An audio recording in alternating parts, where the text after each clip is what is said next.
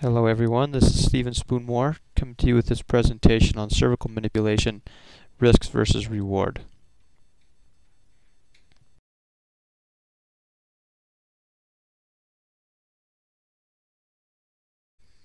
You can see the objectives for the presentation there. Take a moment to read those.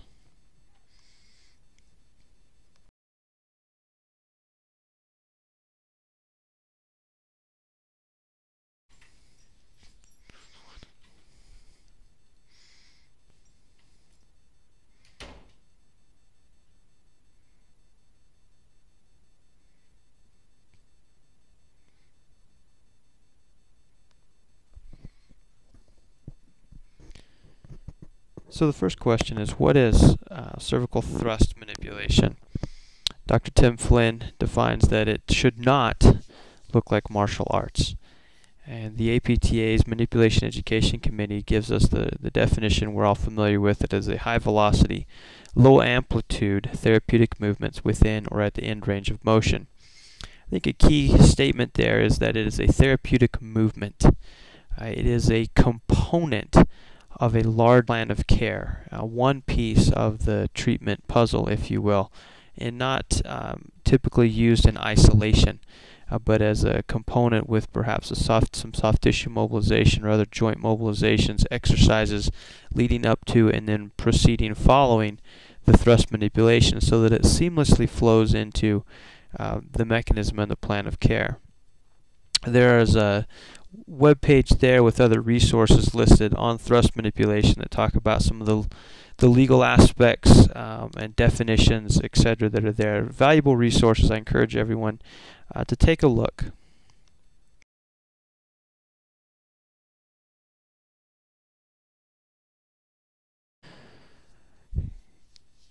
Get an example of what Tim Flynn means by what cervical thrust manipulation should not look like. You can see the tension built up in both the practitioner and the patient, if you will.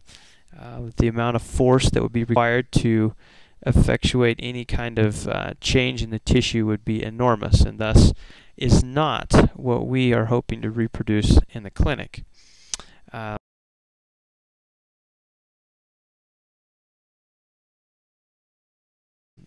It should look much more like this.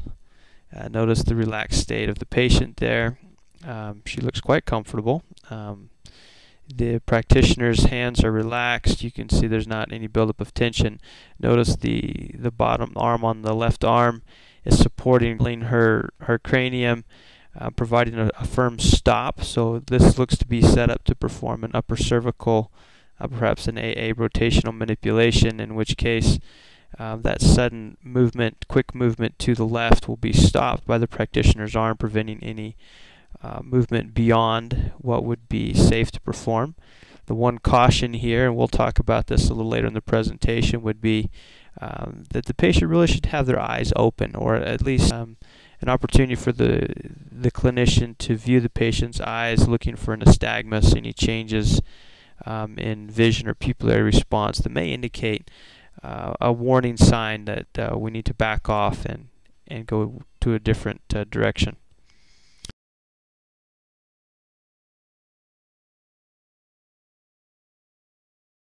In 2014, the American Heart Association put out a statement on cervical thrust manipulation, and this is one paragraph, one component of it.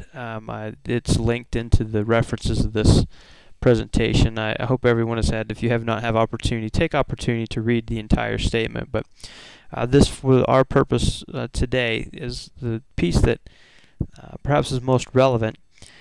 And I won't read it to you, but just notice the piece that's underlined there, that although cervical thrust manipulation is not well, the relationship between that and cervical artery dissection is not well established and probably low, nonetheless, they advocate that practitioners should strongly consider the possibility of cervical artery disease as a presenting symptom, and that the patient should be informed of the statistical association between it.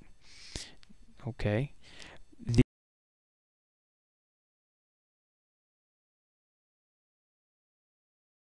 American Chiropractic Association is quick to point out of putting that risk, as the American Heart Association stated, into perspective.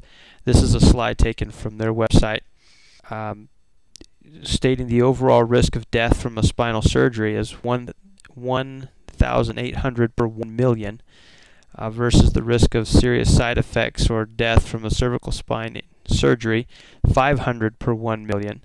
And then the risk of combined use of NSAIDs and aspirin is 153 per 1 million.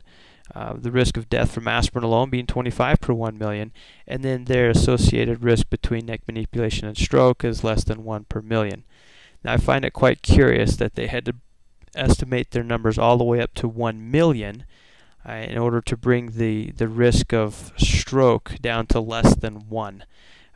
We're all familiar with ways to manipulate statistics and numbers to make them say or appear to say what is in our best interest. And so on the American Heart Association side, we have one statement, very bold statement, stating that we should strongly consider that cervical thrust manipulation, the cervical artery disease rather, should be a presenting symptom of our patients coming to the clinic with neck pain, and thus that cervical thrust manipulation should be used with extreme caution, versus the American Chiropractic Association, who points out, hey, look, we do this all the time, and they advocate that it is much safer than the medical interventions that are out there.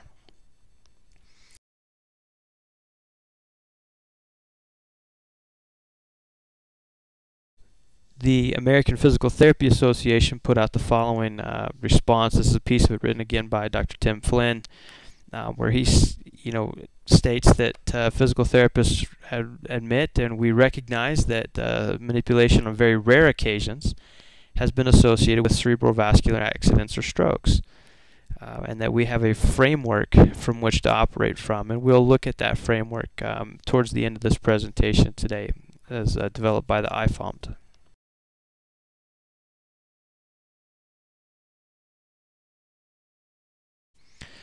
So if we take a step back, then we can see this dichotomization on two fronts from the medical community and the American Heart Association, raising warning flags and strong warnings, versus the Chiropractic Association that continues to almost mitigate and continue on with little deterrent in the use of thrust manipulation.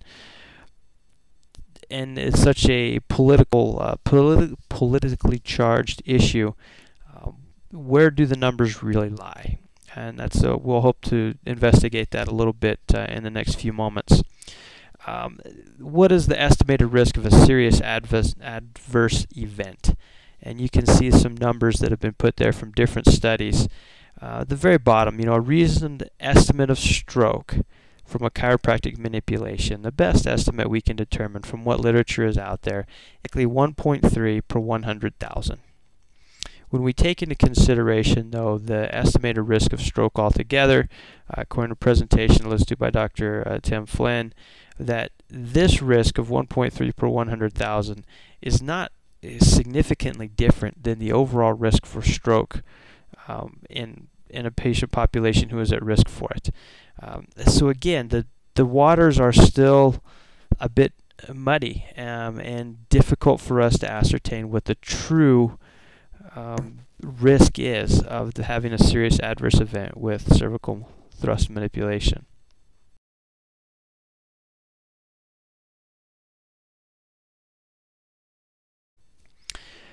What's the public's perception of this? We see it as just as dichotomized in the public's perception as it is in the medical community. Articles after the American Heart Association's press release came out, and newspapers and news reports throughout the country had headlines such as the one from Fox News that neck manipulations may be associated with stroke, all the way to those patients we've all met and encountered, individuals who swear by chiropractic care that it is the best thing that they've ever encountered and done, and thus the cartoon at the bottom.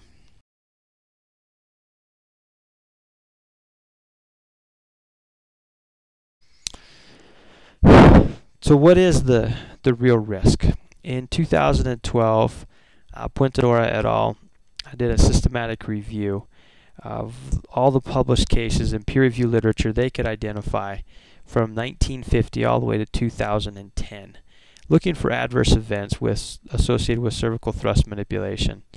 And you can see the definition they provided on the slide there, taking into account that these are events of medium to long-term duration. So this excludes the post-treatment soreness that lasts 24 hours, a temporary increase in pain, etc., that then resolved on its own. These are the adverse events being defined as those things that persisted, that lasted, that required further treatment, that were distressing to the patient.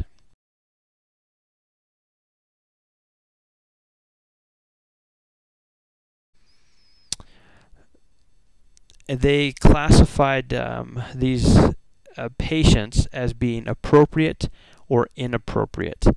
And you can see examples listed on the slide there as to how they identified this. Obviously, they are looking at this from a perspective that many of us are familiar with from the physical therapy literature and world, and how we would classify patients as being appropriate versus inappropriate.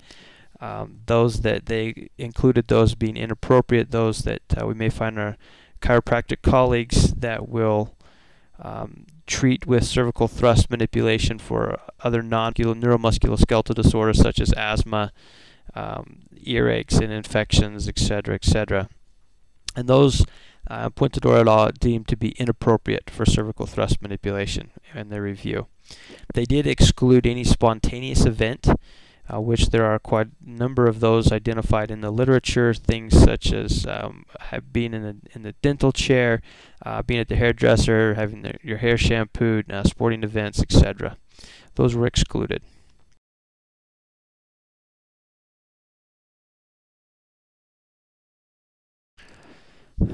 The other thing they classified were the adverse events. Were they considered preventable? Were they unpreventable? Or if there was insufficient information, then they classified them as being unknown. So those that were preventable, that red flags were present that should have prevented further therapy, the clinician should have been able to identify that there were warning signs and stopped.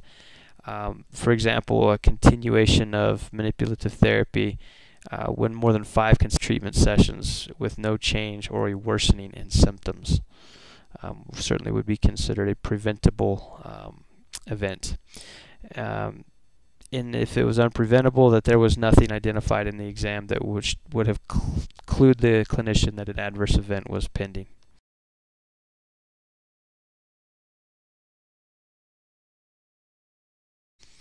So what were the events that they identified? You can see 37% of the cases were cervical artery dissection. The number one cause, the one that the American Heart Association warns us so strongly about. Disc herniation was another event that occurred in 18% of the cases. Stroke occurred 13% of the cases, and there were some numbers, 5 cases of a vertebral dislocation or a fracture that was caused.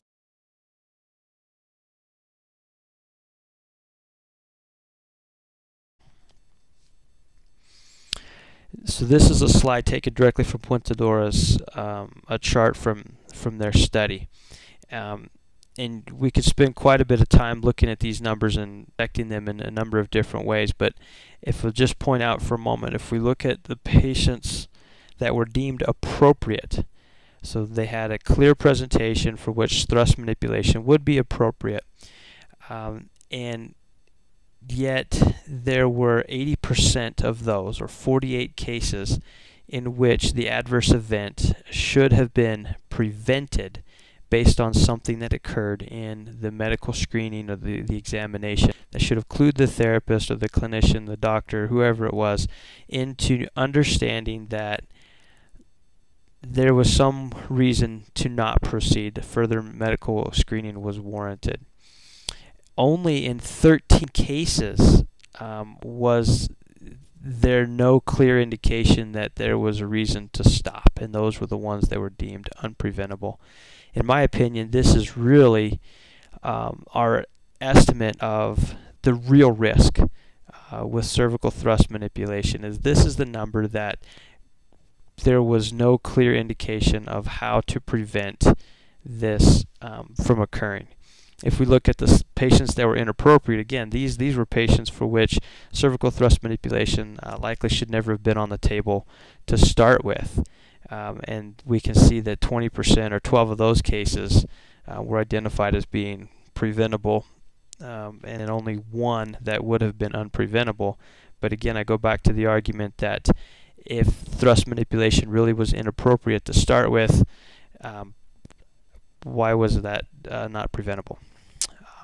Now, one caveat to consider, a very important thing we need to understand, if we look down at the unknown column, we can see that there were just as many of those patients total as there were in the preventable category. So there's a very 4% of these patients that there was insufficient data documented for them to really identify was it preventable or unpreventable, were the patients appropriate or inappropriate for treatment. So although this gives us quite a bit of information, we have to take it with a grain of salt and understand that these numbers could be significantly higher if we take an intention to treat type analysis and carry those numbers forward. They could significantly higher, they could be significantly lower had we had a fully and complete data set. But it does give us an idea that we can begin to reduce the likelihood of an adverse event through appropriate and proper medical screening.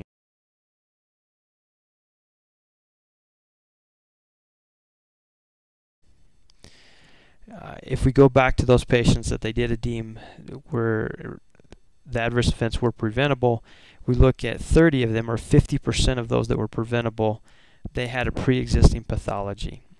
21 of those had an active bony pathology, such as severe spondylosis, osteoporosis, rheumatoid arthritis, ankylosing spondylitis, or cervical stenosis. 4 of them had vascular problems, such as a history of cardiac infarction, atherosclerosis of the cervical arteries. Then there were some miscellaneous categories, one associated with pregnancy, other from chronic symptoms from motor vehicle accident decade prior that had compromised to the cervical arterial system, and then another with a symptomatic disc pathology that worsened following the manipulation.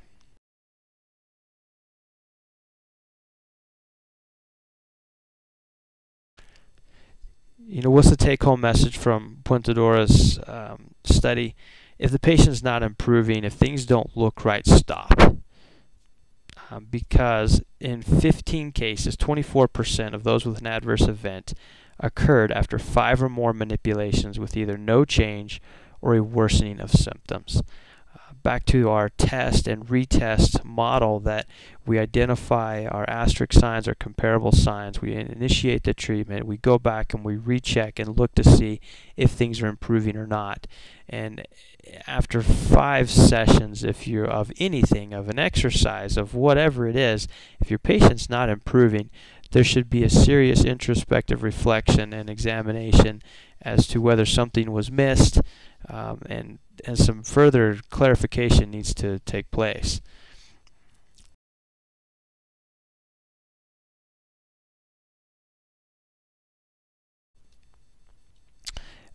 What were the symptoms that the patients with these adverse events experienced? You can see this is a breakdown of the frequency of those. In 59 cases of the 134 patients, there was weakness, 53 reported paresthesias, and 43 of 34 had increased pain. 32 of them had vertigo, and also 32 that had gait disturbances. So it gives us a snapshot of what these patients with these adverse events, what were the big findings that they had.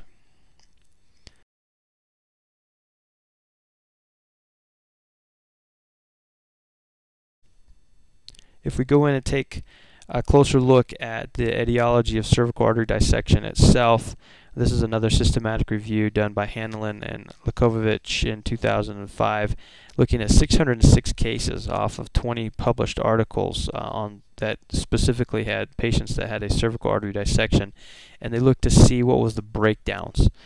54% of those cases involved the internal carotid artery, 46% involved the vertebral artery. 61% of those were considered spontaneous. And we'll see a slide in just a moment on what some of those spontaneous activities may involve. 30% of them were associated with a trauma or a quote-unquote trivial trauma, a minor trauma. And only notice that only 9% of these 606 cases had any association with cervical spinal manipulation.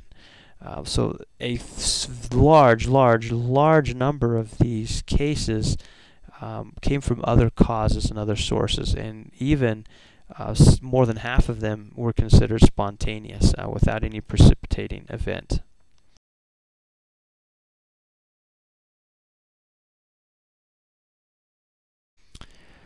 What were some of these activities that were associated with these cervical dissections? You can see things such as sporting activities, leisure activities, a sustained rotation or extension, short-lived and/or rotation or extension, sudden head movements, minor trauma such as a fall or banging their head, and then there were some miscellaneous ones such as instability, patient who was postpartum, one who was post-gastrectomy, which is interesting. So you can see the total number of cases they identified there were 58 that were this trivial trauma, if you will. So other reasons and other activities in which cervical artery dissection may occur. I think this is something to keep in mind when talking to our patients about risks and benefits and providing informed consent, that these daily activities in which we all engage on a regular basis have also been associated with cervical artery dissection. And surely we go through these every day, and millions of people do these activities on a daily basis without any adverse events. And so to help put things into context, that when we're able to appropriately screen the patient and identify that we feel that we're confident this is a safe procedure for them, we're taking as much of the risk away as we possibly can, then be able to proceed forward with a discussion such as that.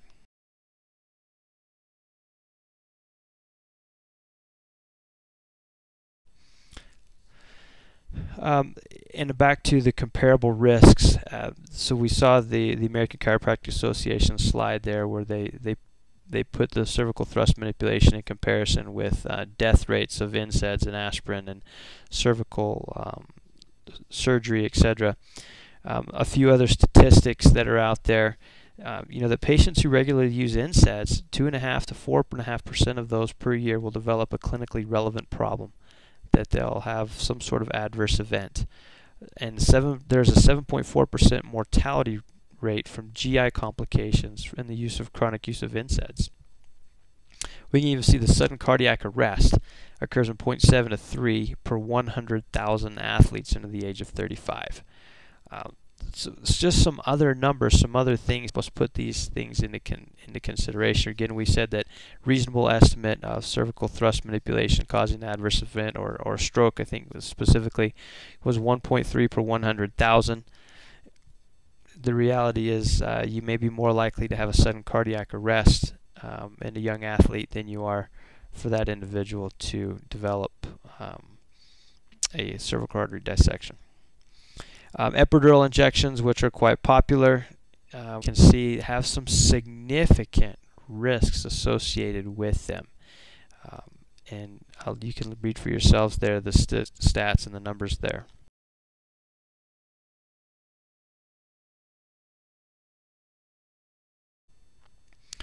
Cervical artery disease. So what really are these signs and symptoms that we're worried about as we're going through our history, our clinical exam? What are these red flag warning lights that should be going off in our mind? Often patients will present with 2 or more. So they usually come more often. There will be more than just one symptom that they'll have. Some patients, however, can be completely asymptomatic. And again, back to there are a certain number of these that are unpreventable. There is some inherent risk with the thrust manipulation. there's a certain inherent risk with anything we do in life. So we have to be able and willing to proceed in the context of a risk versus benefit ratio. Often the ischemic symptoms come on after the non-ischemic symptoms, so let's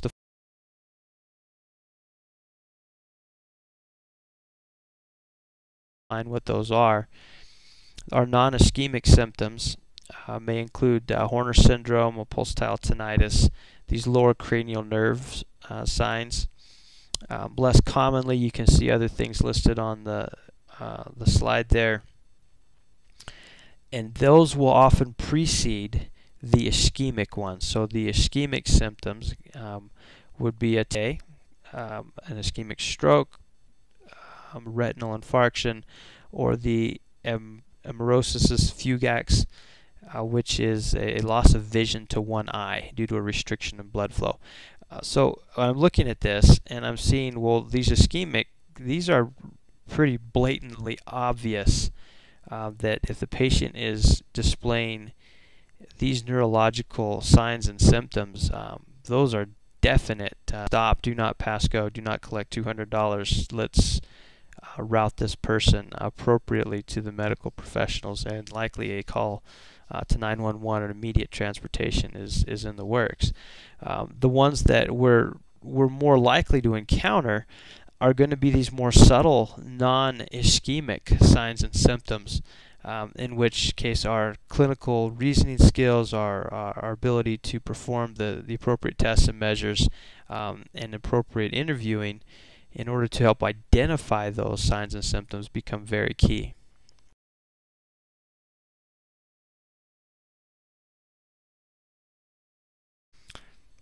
Breaking out the two common things we'll see as far as cervical artery disease is concerned, we have the vertebral-basilar system, and then we have the carotid system. There are some subtle differences because the blood flow goes to different parts of the brain, and so the signs and symptoms will be slightly different. The VBI, as is what traditionally we have been taught or drilled on. Many of us probably learned the mnemonic of the 5 Ds and the 3 Ns. Remember that this artery supplies the hindbrain, and so we'll see signs and symptoms such as the nystagmus, gait disturbances, and back to Horner syndrome. Refresher there that that's a drooping of the eyelid, constriction of the pupil, often a bloodshot eye may accompany it, the sinking of the eyeball, and the anhidrosis, which is a decreased sweating on one side of the face. So those are more of our signs and symptoms of vertebral-basilar insufficiency.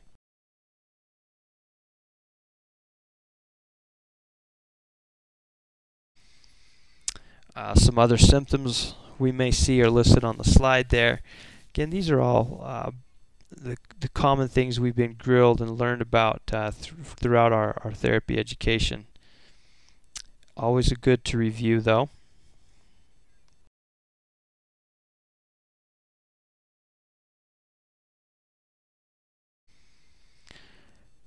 The clinical presentation, what often does it present like? The first symptom may be a pain in the back of the neck, and 50% of those patients with vertebral-basilar insufficiency report that is one of their chief complaints, is this pain in the back of the neck that can very much mimic a mechanical neck pain. Often 67%, 2/3 will have an occipital headache that spreads as a ram's horn. Again, a very calm presentation that we treat very successfully.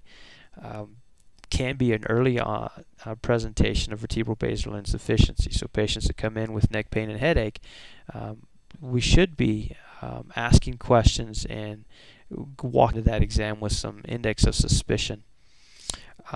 Often described as throbbing or sharp.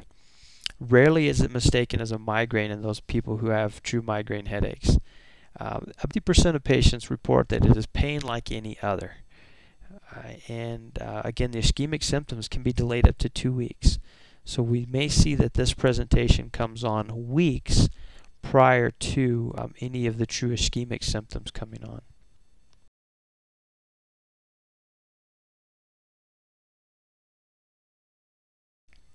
What about the internal carotids? So again, the 80% of the blood flow going to the brain comes through the carotid arteries. It will often present with this triad of pain, Horner's syndrome, and the ischemia. Often there's pain, but however, that triad, although described, and you'll see it written in the literature as this is what internal carotid disease looks like, only 33% of cases present with that actual classic triad. So there are a lot more patients who will develop internal carotid disease that don't fit that classic presentation. Often there's pain on one side that is persistent and localized. It can be unilateral into the facial, dental, and orbital pain in about 50% of patients. 67% of patients will report it as being a constant, steady ache or a throb, and most do consider that this is like any other pain that they've experienced. Onset has been documented on average 9 days, but can be as long as 90 days. There's a documented case in the literature before any neurological symptoms came on that these symptoms began. So again, the patient that comes in with facial pain, that comes in with this headache, this presentation that may mimic other musculoskeletal conditions that we treat quite readily and with great efficacy, our index of suspicion should remain elevated until we can safely or confidently rule these issues out.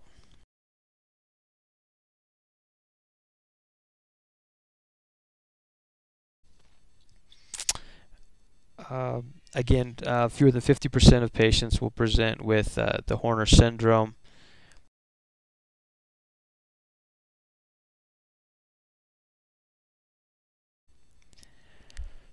So, can we accurately screen? Can we accurately rule out that a patient has a cervical artery disease or a dissection in progress?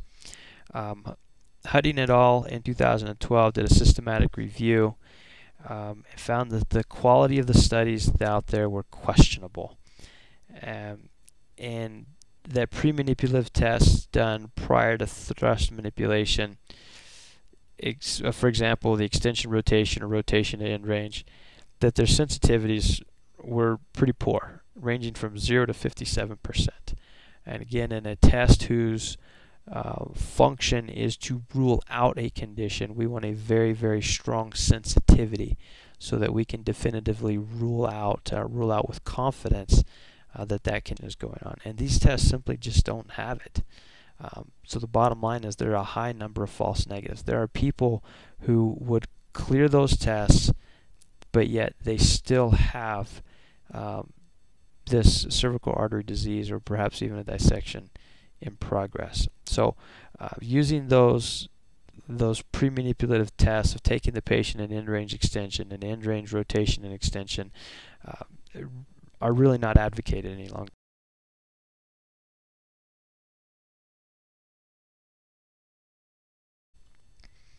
What is advocated? Let me back up for just a second. What should we do? We do our thorough medical history and screening. We look for those things that we've already talked about, understanding those signs and symptoms. And then what if we do suspect it and we stop and we ensure that we ask ourselves that question: what's the risk or the benefit of continuing the exam and initiating treatment in this patient? We'll see in a few minutes the recommendations from IFOMPT on how to proceed and putting these things into that risk-benefit ratio. Certainly, if it is an emergent condition, if the patient is developing those ischemic signs and symptoms, then they need to be to the emergency room. They need to be to their primary care physician ASAP.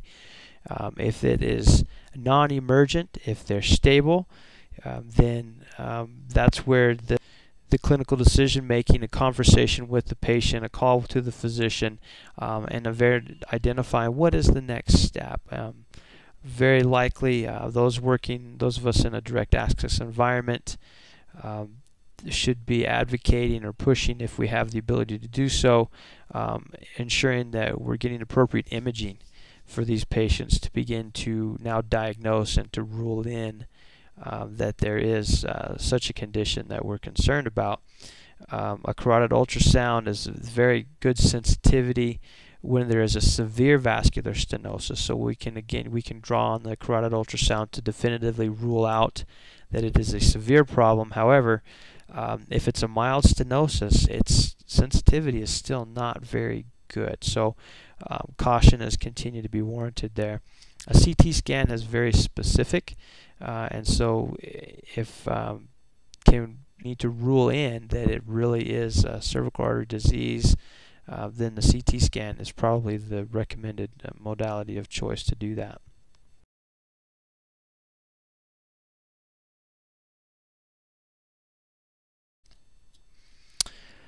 Let's switch gears for a minute. What about upper cervical instability? So often we look at the red flags for thrust manipulation. They really fall under an umbrella of two sides. One would being the cervical artery disease, the other being this instability. So upper cervical instability is associated with rheumatoid arthritis, and that's the most common thing we see documented in the literature. Ankylosing spondylitis also has a high association. Down syndrome, congenital defects, laxity following head or neck infection, rare, and trauma.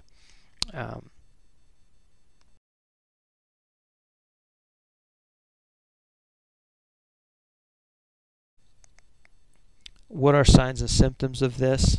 Well, first off, we need to understand that it may mimic cervical artery disease. We may see many of the same things that we've discussed already. And again, if you're identifying, we're seeing those signs and symptoms, it's, if we can point the physician down the pathway to understand that, hey, we're more concerned about an instability versus we're concerned about a cervical artery disease, that's great, and I think they would appreciate that information. Nonetheless, if you're identifying that there are these things are not right, the conversation is essentially going to be the same. But back to what are the neurological symptoms we may be seeing with instability: headache, dizziness, buzzing in the ears, dysphagia. Neurological signs may include hyperreflexia, gait disturbances, spasticity.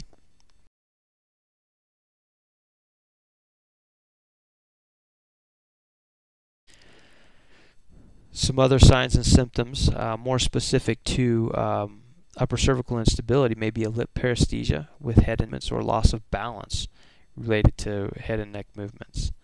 Rheumatoid arthritis, one finding that may come across is this reduced and then increased range of motion upon retest, which should strongly raise some suspicions. It may indicate a basilar invagination. In other words, the brainstem, the dens rather, is being pushed up brainstem. Not a good thing. Likely will be accompanied with facial sensory disturbances with dysphagia and with the lower cranial nerve involvement, as you can imagine.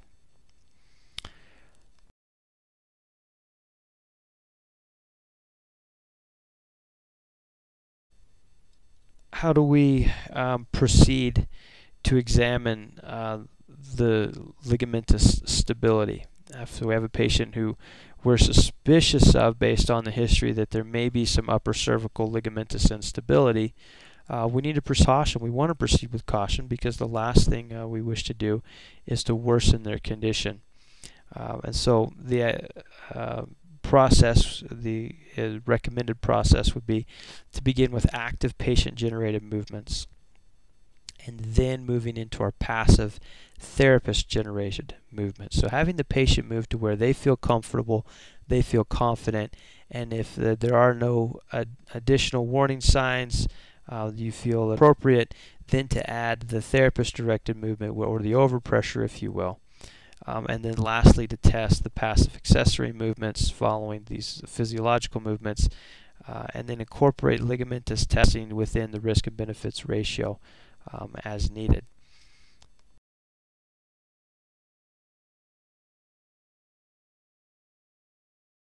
When we look at some of the specific ligamentous special tests that are out there, the Sharp-Purser test, for example, alar ligament stress test, atlantoaxial and tectoral membranes, these were looked at in the The article by heading referenced at the top there is a systematic review looking at the quality of these special tests for identifying cervical instability.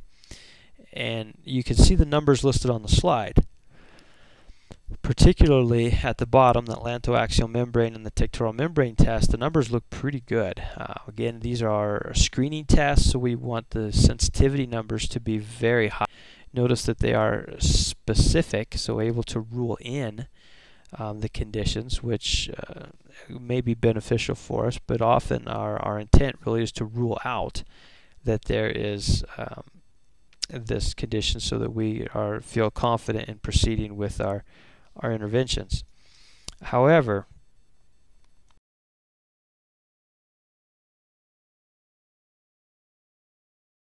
when we take a closer look at the study, we can see that most of the tests were actually only evaluated one time. So in other words, there was one published study that included these tests, the exception being the Sharp-Purser test. Sharp-Purser test has been studied numerous times, and thus you see the wider range of sensitivity and specificity levels, because it has been investigated on more than one occasion. There was significant bias in the studies. The quality was not the best, and the comparison they made was mostly with radiographs, which have their own flaws to them. The radiology community notes that they have inadequate test and retest capabilities. So you can take an image and then have the patient move around, come back, take another image, and the retest is not the best. It's not really a good. It's not a good gold standard to compare these clinical tests to. So the conclusion from Hudding et al. Was that we conclude that screening for upper cervical instability cannot be done accurately at the moment.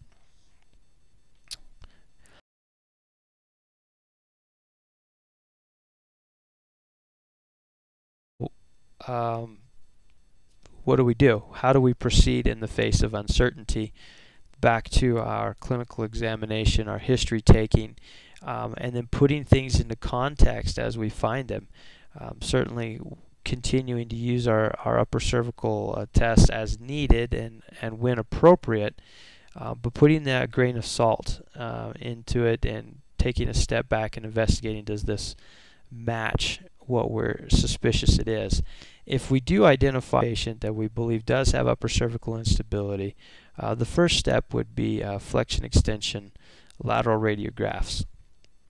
And what we're looking here is for the atlantodental interval of more than 2.5 or more than 3 millimeters is considered to be significant. And that is an indication of an unstable joint. The next slide we'll look at actually shows a picture of what we're measuring on this, so you can get an idea. The other radiographs to consider in case of consideration of a fracture is an open mouth odontoid view, in which we identify a fracture of the dens or the transverse processes. Certainly this, in the case of trauma, would be indicated. In the case of rheumatoid arthritis, however, we can see that there can be spontaneous fractures of the dens as it degenerates, and so it may also be indicated to look at this open mouth odontoid view. A CT scan really is recommended as the definitive way to rule in these conditions.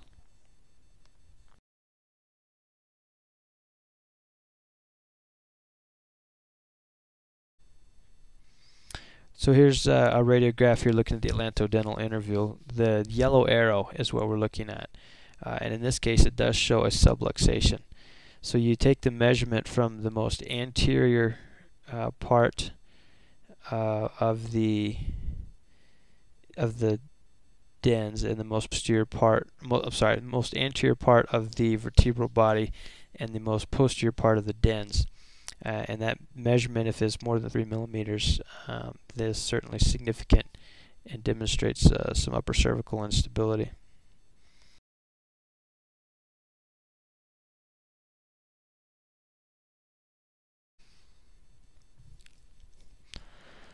So we've gone into some depth at looking at the two pathways for likely adverse events with cervical thrust manipulation, those being cervical artery disease, those being upper cervical instability, and talk briefly about what to do if we're suspicious of those and how to put it into context. Taking a step back, looking at the forest now and not the individual trees, what are the contraindications for a thrust manipulation? When should we be taking it off the table in general? These are things that we're all familiar with. We've been through. We learned these in school. But again, a refresher is always beneficial to bring those things forefront to our mind. The bottom line is any pathology that leads to a weakening of the bone, we should be taking a step back and asking ourselves, is it appropriate to proceed with thrust manipulation? A couple of things I highlighted there would be certainly a traumatic event that may lead to a fracture, inflammatory events such as severe rheumatoid arthritis. One other, for those of us in the Indian Health Service, in particular, we see higher rates of tuberculosis.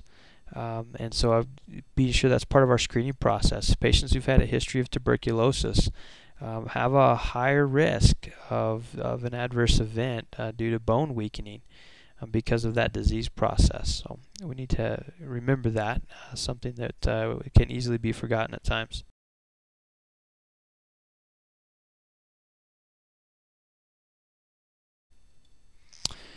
Contraindications, again, we're looking at what are the neurological contraindications. Cervical myelopathy, the number one spinal cord disorder in patients over the age of 70 is a cervical myelopathy.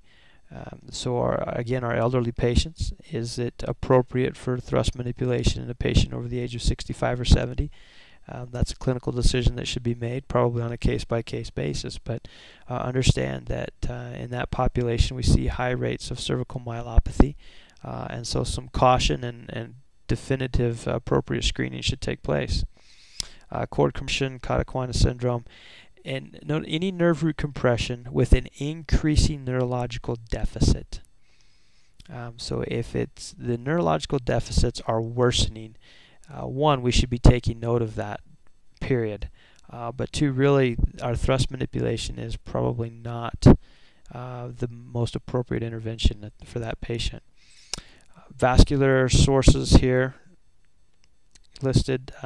Don't forget about bleeding disorders. Remember, we're concerned about the possibility of a cervical artery dissection. If there is some disruption to the intimal layer of that blood vessel in a patient that does not have good clotting mechanisms, perhaps they're on a long-term anticoagulant with INR levels with lab values that are low, and we perform that and there's a small micro tear of the intimal layer of the blood vessel, that may lead to a sequelae of bad things. So just something to consider. Certainly the lack of patient consent. And here's where the medical legal aspect becomes so forefront in ensuring that we are communicating effectively with the patient. They're understanding what is going on, what is about to happen, what is happening, what just happened, and they're okay with it. They're on board with it and providing that consent. And lastly, if you're unable to get the patient into a proper position, if it's uncomfortable, if it's painful, if there's significant guarding and resistance, stop. Reset, reevaluate, and if you can't get there, don't go there. Something is letting you know that this is not an appropriate intervention at this time.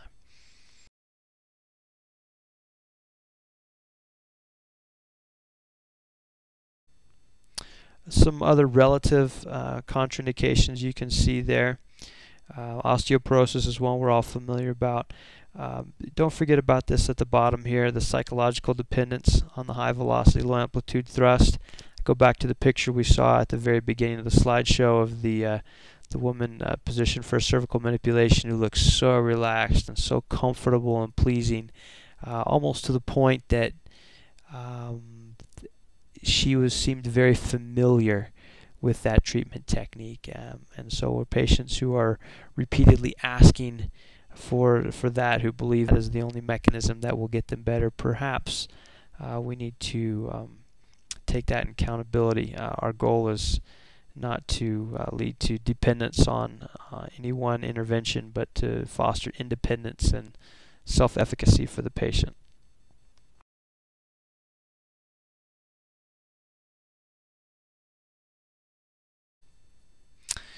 What should our clinical exam include? This is just a more 30,000 foot big picture exam. When we're looking at the neurological exam, we're looking at cranial nerves. Our upper motor neuron tests are listed there. Our lower motor neuron tests are also listed. So just to put things in proper perspective.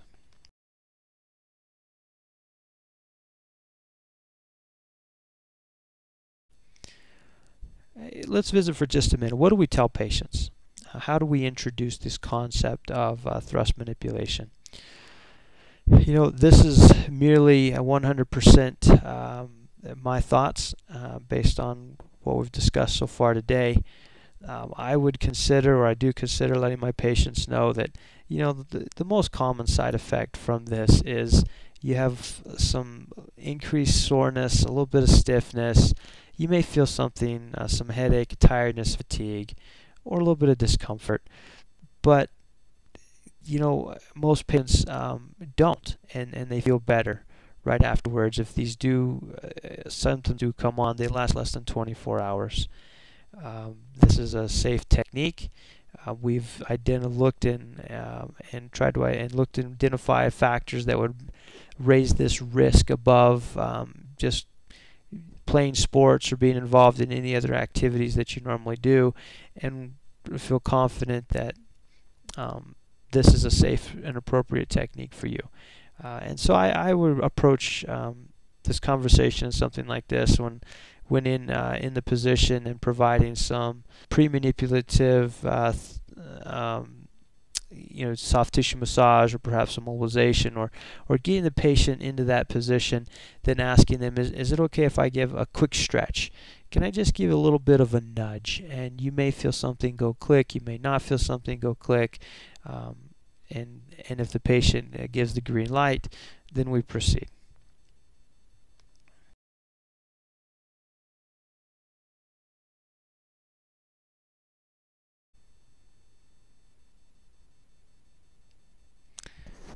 So what are the indications for manipulation? We've talked quite a bit about contraindications. We've talked about adverse events and the risks, etc., etc. In order to avoid a nocebo effect, let's spend a few minutes talking about when is it indicated. A clinical prediction rule was developed by Puentadora back in 2012. To my knowledge, has not been validated yet. But what they did, they took 82 consecutive patients, they provided cervical thrust manipulation and then some range of motion exercise, saw them up to 2 times over 1 week, had them rate themselves on a global change, and identified that 39% of the patients, or 32 of the 82, had a successful outcome of +5 or better.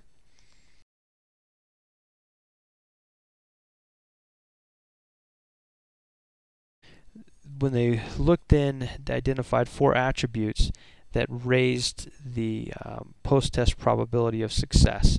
And those attributes included symptoms for less than 38 days, a positive expectation that manipulation will help, a greater than 10-degree difference in cervical rotation, and painful posterior to anterior mobilizations of the mid-cervical spine. If three of the four were identified, the positive likelihood ratio was 13.5, and the post-test probability of success raised to 90%. So there a group of patients for which thrust manipulation is appropriate, is beneficial, is effective? Absolutely there is. So I hope the takeaway from this presentation is not that thrust manipulation is something we should take off the table, that because there is some inherent risk with it, that it should be something that we exclude from our treatment paradigm, that we don't pursue as an additional skill if it's not a skill set that we currently possess. Certainly has its place and can be a very effective adjunct and piece of our toolbox.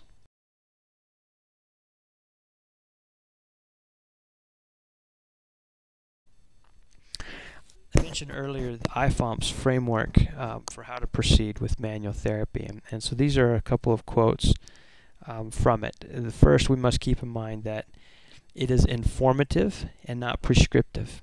It is not an algorithm with checkboxes that say if 1, 2, and 3, then do 4 and 5, but really is intended to help enhance our clinical reasoning process as we assess and manage the patient.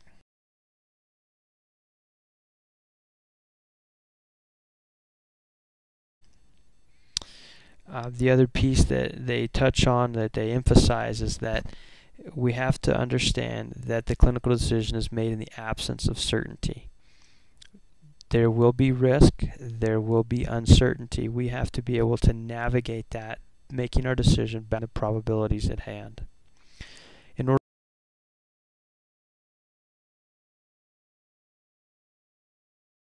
to help us do that, there's this brief chart that's put together here looking at the risk versus the benefit and then how to act accordingly. So if we see a high number or severe nature of risk factors, then what is the benefit of adding thrust manipulation? Well, it's a very low predicted benefit. So what's the action do we take? We avoid it. If there's a moderate number of risk factors or a moderate nature to the risk factors, and the benefit is moderate, then, well, maybe we should at least delay the treatment and monitor symptoms, reassess prior to incorporating thrust manipulation in, or other interventions for that matter. The IFOMP framework, back to what if there are low numbers or low nature of risk factors, and if the risk and benefit, if it's high, well, then we're probably going to proceed. If it's low risk but there's also low benefit, again, it's probably not something that we should incorporate right away at least, and perhaps not at all. So this chart gives us a way to put our clinical reasoning into perspective and make the most appropriate choice.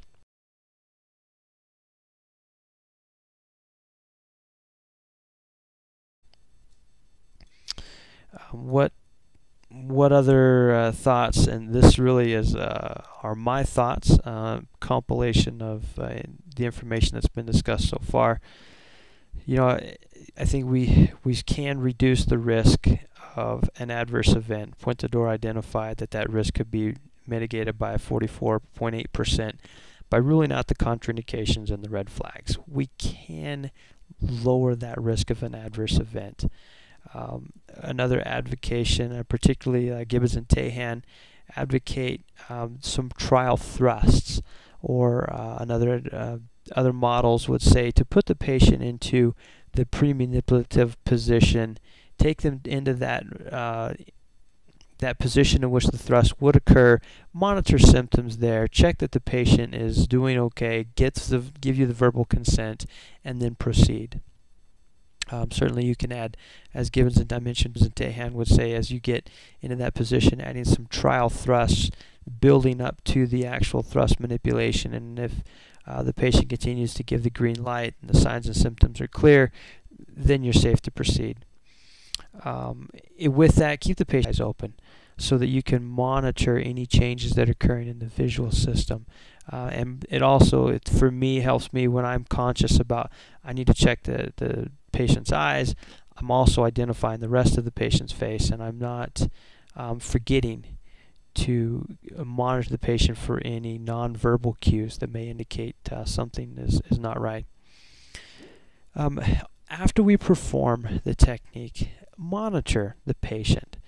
When we look at when do these adverse events occur, 72% of them occur within minutes, and 80% will occur within 1 hour. So if we monitor the patient for the next several minutes, or up to an hour depending on what the rest of their therapeutic intervention is going to be for that day, then we can be confident that an adverse event will not occur based on the stats there. Another point, particularly we go back to the chart from the IFOMP, If there's moderate risk factors and there is a moderate benefit to it, then we should probably hold off adding that cervical thrust manipulation in after till at least visit 2. And perhaps that's more of a global blanket statement. There are other ways to affect changes within the cervical spine other than thrust manipulation. Thoracic manipulation can be very effective at making some of those changes, and we have other exercise interventions and things that can be incorporated day 1 and hold off on the thrust manipulation to day 2. The main rationale for that being we look at the duration of the non-ischemic signs and symptoms that occur in days to weeks prior to the adverse event. Therefore, if we hold off on the thrust manipulation, comes back a few days, a week later, and there's been no progression of any warning signs or symptoms, we can be more confident that we're not dealing with that cervical artery dissection in progress.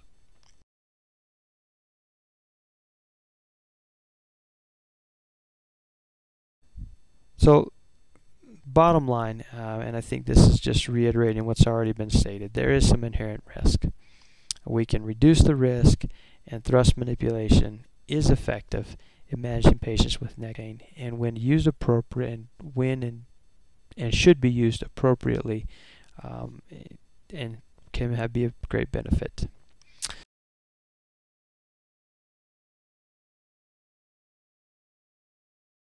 The next slides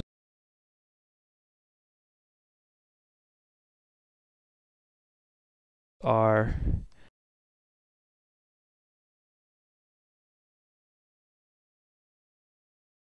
of some references. Thank you all for your time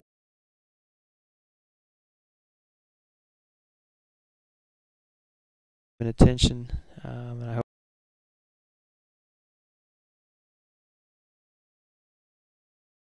everyone has a great day.